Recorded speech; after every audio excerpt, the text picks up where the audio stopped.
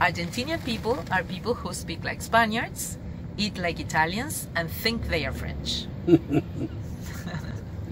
And that's why the rest of South America hates us. Yes, they are different, and it is true. Not that we are arrogant, that we are different. They say that in Latin America people descend from the natives and we descend from the ships. And it's true. It's nothing to be proud of. It's because our natives were weak. They were not well-organized civilizations. They were not warriors. They were easily killed.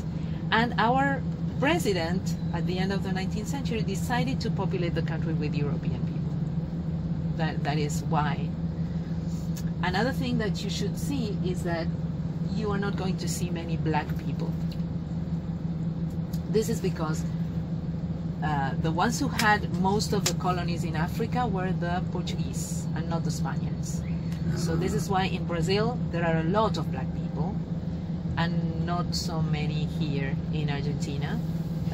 Slavery here was abolished in 1813. And so there are descendants of these black people, slaves.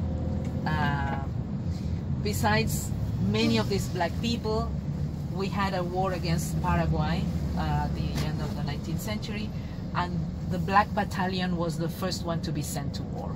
So they were killed in that war. The Jewish people who lived here, many of them were very wealthy, and they wanted to copy the French and Italian buildings the same as everyone else. So this is a copy of a French church. You know? So let's go there so that you can see.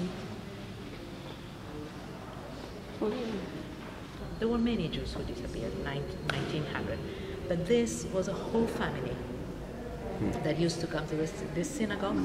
They went there to their house at night, and they took all the family. So this is why they are remembered by the community in that black. Okay?